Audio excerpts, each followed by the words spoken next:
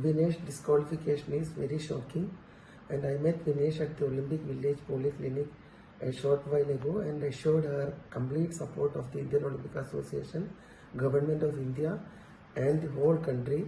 We are providing Vinesh all medical and emotional support.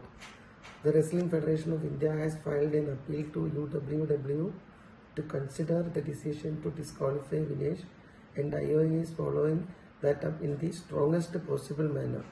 I am aware of the relentless effort made by Vinesh medical team led by Dr. Dingshaw Patiwala and the Chief Dimission Gagan Naran through the night to ensure that she could meet the competition requirements. Wrestlers usually participate in a weight category less than their natural weight. It gives them an advantage since they are fighting with less stronger opponents.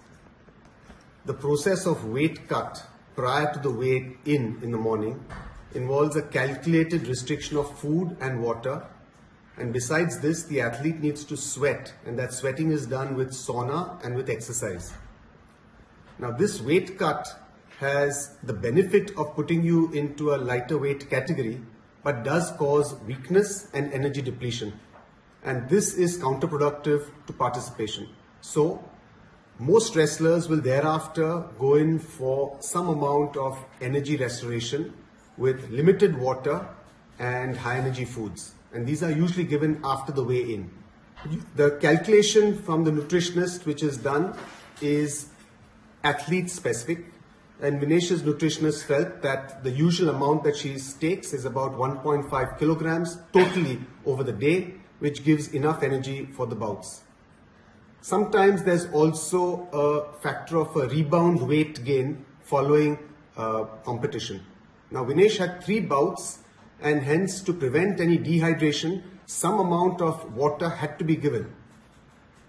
We found that her post-participation weight was increased more than normal, and the coach initiated the normal process of weight cut that he has always employed with Vinesh. This is something that's worked with her for a long period of time. He felt confident that this would be achieved, and over the night we went ahead with the weight cut procedure.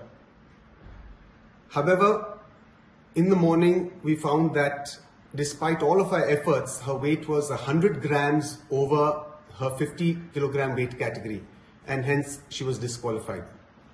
We had tried all possible drastic measures throughout the night, including cutting off her hair, shortening her clothes, and despite all of this, we could not make that 50 kg weight category.